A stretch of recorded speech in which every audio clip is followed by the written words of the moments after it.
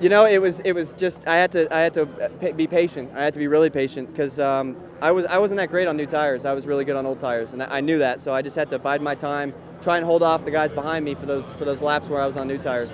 I mean, that was amazing. We were sliding around a lot, but that was some great racing, and you really had to lift a lot in the corners, and it was really a thinking game out there. Yeah, it was a lot of fun.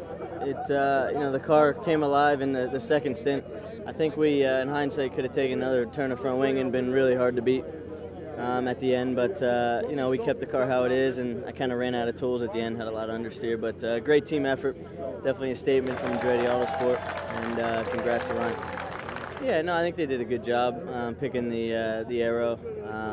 It really made us work and made us find the mechanical grip. And the Firestones were good, so it kind of made up for some of that. Yeah, it was a good race. I think for the fans, it was awesome. A couple sketchy moves out there, but we need to start a little bit up in the front, and we'll be able to win some races. I mean, we've been knocking on the door, so I'm happy.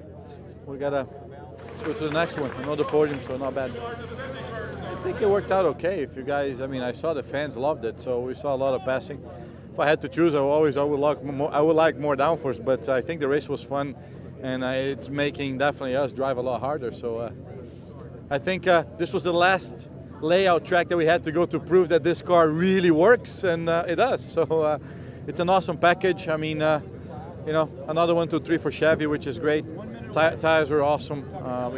When you take this much of downforce off of a car and the tires just still hold up for that much, it's unbelievable.